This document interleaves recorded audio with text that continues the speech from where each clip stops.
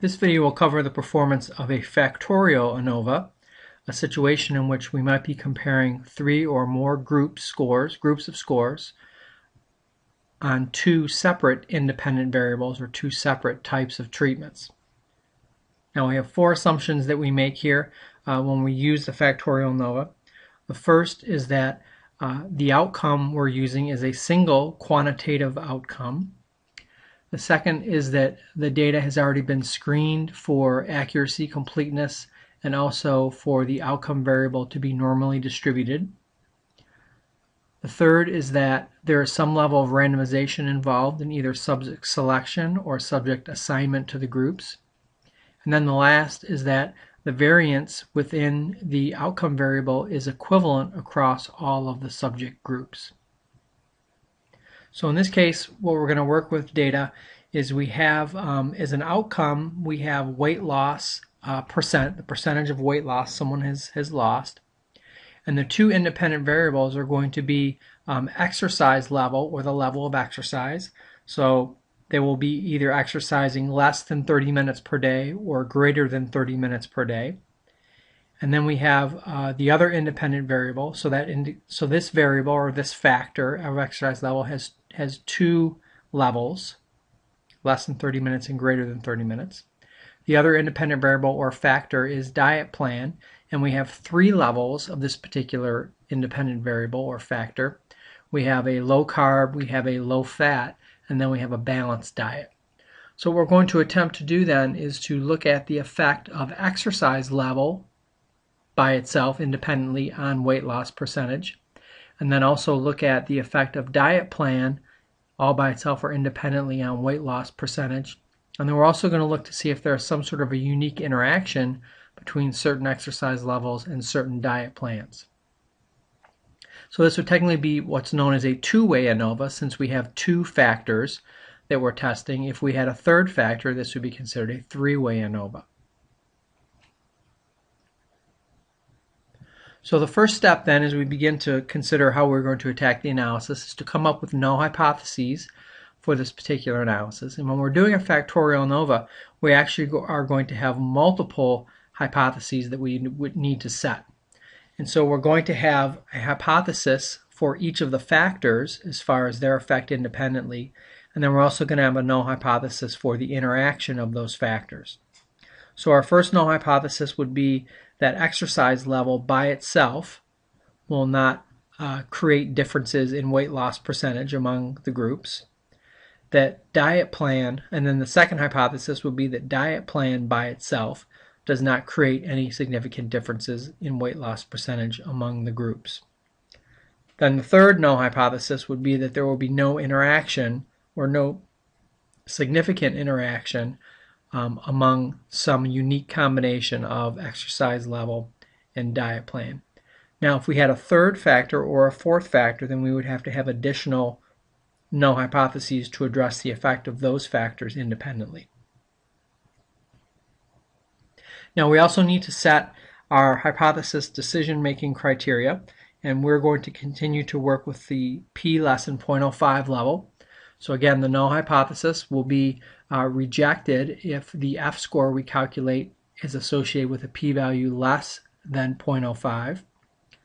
And then we would then move on to do post hoc analysis to compare pairs of groups. If the f-score we calculate is associated with a p-value greater than 0.05, then we will accept the null hypothesis, and we would stop at that point. We wouldn't need to go on to do any post hoc testing. And at that point, we would say that there is an unclear difference among the groups. So just like when we do single factor ANOVA, we have to do the first step, which is to determine if there are differences somewhere among the groups within each of the factors. And then if we've determined that there is a difference, we need to go ahead and do a post hoc to see where the differences actually lie. Okay, once we've established that, we then can go to the Analyze menu. And we're going to go to the General Linear Model option. And again, because we're still working with analysis of variance, we have a single outcome, and so we choose the univariate option. Okay, our first step is to take our outcome variable, which in this case is weight loss percentage, and move that into the dependent variables box. And then we need to move our two factors, in this case exercise level and diet plan, and move those into the fixed factors window. Okay, our next step is to go to the post hoc option button and choose that. And so this is where we're going to tell SPSS to which post hocs we wish to do. And again, we're only going to use these post hoc outcomes if we have significance of the initial ANOVA analysis or the initial F-score. If we don't have significance, then the post hocs are irrelevant, but we can tell SPSS what those would be up front. So we need to move our two factors over into this box to the right, and then we need to choose our post hocs.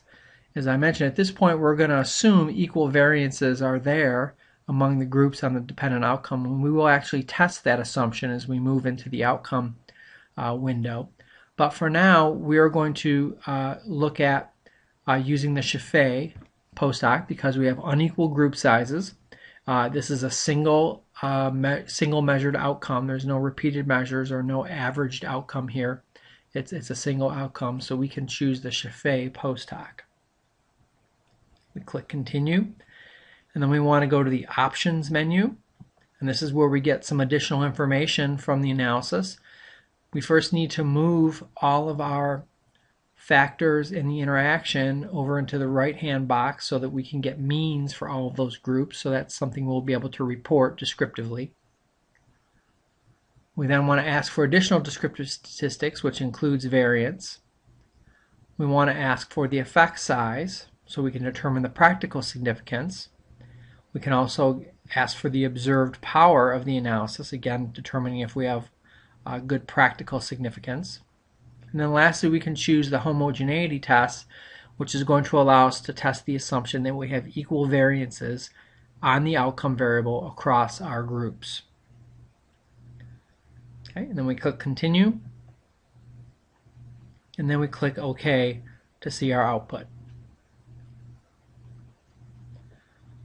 Okay, the first box we can look at is this top box indicating how many subjects are in each group. And you can see we definitely have unequal group sizes. The next box will indicate to us our descriptive statistics for each of the groups. So for example, individuals who are on the low fat plan and exercise less than 30 minutes per day, we can see their weight loss percentage was around 9%. Those on the low carb plan exercising less than 30 minutes lost close to 12%, and so on. So we can at least get a snapshot picture of how much weight was lost in each group relative to the exercise. Okay, our next step is to measure or determine if we've met that assumption of equal variances among our groups on the outcome, and we're using Levine's test again for the equality of error variances. And what we're doing is we're looking to see if this significance value is less than 0.05. If it is less than 0.05, then we do not have equal variance among the groups. If it's greater than 0.05, then we do have equal variance and we've met that assumption. And so you can see here we have a significance level of 0.077, so we've met the assumption of equal variances across the subject groups. Okay, the next step is to determine whether or not we have statistical significance among our factors and among our groups. So this is that first step in the two-step process of ANOVA. So we can first look at exercise level and look at its F-score and p-value. So this p-value is greater than 0.05, so we would say that exercise level by itself had no significant effect on weight loss percentage, or the effect was unclear in this group of subjects. So we can accept that first null hypothesis relative to exercise level. Next, we can look at diet plan. And again, we can look at the F-score associated with that particular factor, and here's the p-value. That is definitely less than 0.05, 0.02. So we would be able to reject the null hypothesis, saying that diet plan does have an effect by itself on weight loss percentage. And so for that particular factor, we will then be able to do post hoc testing to determine which diet plan was different from any of the others. And then lastly, we can look at the interaction between exercise level and diet plan to see if there was an effect there, and we can see there was not. So there was no unique combination of exercise level and diet plan that created significant change among our subject groups. Okay, so our next step, and so we would then accept that null hypothesis as well relative to the interaction, and we would also accept the null or reject the null hypothesis relative to diet plan. So now we can move to the post hoc for our diet plan significance, the factor that is significant. So as we page down here, again, you can see reported the means for just exercise level by itself. We can see the means reported for diet plan by itself. And then we can see the means reported for those interactions of exercise level and diet plan. So let's determine here which diet plans were different from each other.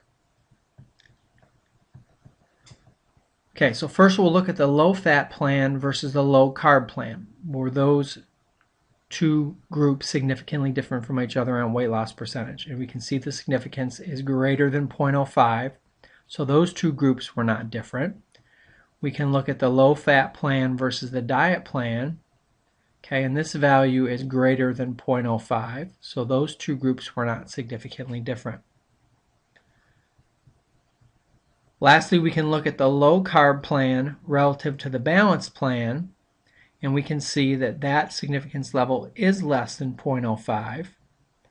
Okay, so that pairwise comparison is statistically significant. So we had overall significance for a diet plan, but the only two groups that created that significant difference were the differences in the low-carb plan versus the balanced plan. And if we page back up here, we can go back to the means and look at the means of the groups on the low-fat plan, the low-carb plan, and the balanced plan. And so we can see the low-carb plan and the balanced plan were the only significant differences. And so we can see the low-carb plan averaged 15% weight loss, and the balanced plan averaged about 6% weight loss. Okay, so the conclusions we can make then, and then we'll talk about clinical significance here shortly, but the conclusions we can make at this point is that there is no effect, or appears to be no effect, or an unclear effect of exercise level by itself on weight loss. There appears to be an unclear effect of any interaction between exercise level and diet plan. There is a significant effect of diet plan on weight loss. The low-carb plan appears to be the most effective as far as the percentage of weight loss, but the only plan it is significantly different than is the balanced plan. So again, if you had to choose between the low-fat plan and the balanced plan, it doesn't really seem to make any difference. If you were to choose between the low-carb plan and the low-fat plan, statistically speaking, it doesn't make a significant difference. And if you were to choose between, again, the low-carb plan and the balanced plan, the low-carb plan appears to be the most effective. Okay, now let's talk a little bit about the clinical significance of these results. And so we move back up to this large between subjects effects table. And so again, we look at diet plan and we follow across here, and here's our significance level again. So we have statistical significance, and we can look at the effect size. The eta squared is the effect size, and an effect size of 0.277 is considered to be a small effect size. So even though we have significance statistically, the effect size isn't very large, so it may not be very meaningful. We can also look at the power. We're close to that cutoff of 0.80, so this is slightly underpowered, and so again, this can call into question a little bit the accuracy of the results. So this is most likely due again to relatively small sample sizes. We had a couple groups that only had 8 subjects in them. So that could have an effect on that particular outcome. Now the last thing we can look at are the confidence intervals, the 95% confidence intervals. And again, we saw the only significant difference we saw was between the low carb plan and the balanced plan. So again, in this sample, or in these samples, 15% versus 6%, that is statistically a significant difference, and it appears to likely be a clinically significant difference. But what we want to make sure is that there is no overlap between the 95% confidence intervals between these two groups, because again, if there is overlap, that could indicate that in another sample or other samples we could see results that would not be as strong or might not even be statistically significant. So if we look at the upper range of the balance plan, we can see that there are a number of samples that could actually have an 11% weight loss on the balance plan. And then we look at the lower level, or the lower boundary of the low carb plan, and we can see that there are subjects that would be on that plan that could have a weight loss of only 10%. So we have an overlap here. So there could be a situation in which samples that are on the balance plan and samples that are on the low carb plan that could actually have very similar outcomes. And having an 11% versus a 10%, that would not be statistically significant in most cases. Okay, so that again weakens the practical significance of this particular outcome. So as far as the practical significance is concerned, we have a small effect size. We're slightly underpowered on the strength of the analysis, and we also have some 95% confidence interval overlap. So even though we have statistical significance, I would say that the practical significance of this outcome is actually quite low. Because again, we could have other samples go through the same treatment or same treatments and have very different results.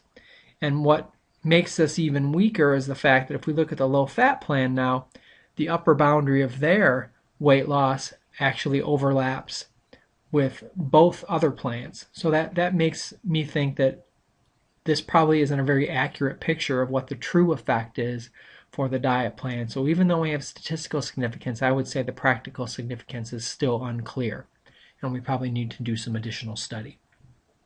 So to summarize then, with the Factorial ANOVA, we are looking at 3 or more groups of subjects, and these groups are being tested on at least 2 separate factors, or at least 2 separate types of treatments. And so what we're looking for is to see the effect of one of the factors independently, the effect of another factor independently, and then the effect that an interaction of these 2 factors might have on the subjects. We then determine overall statistical significance with the ANOVA test. We then look at, if we have statistical significance, we would then look at post hoc tests to determine if there is pairs of groups that are truly significant compared to one another.